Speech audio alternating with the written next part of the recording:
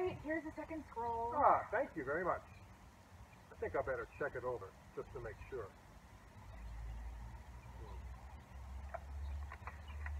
All right, let's see here. Oh, yeah, very good use of Boolean variables. Ah, but wait, you're missing a semicolon. What? No, I'm not. Yes, right here, look.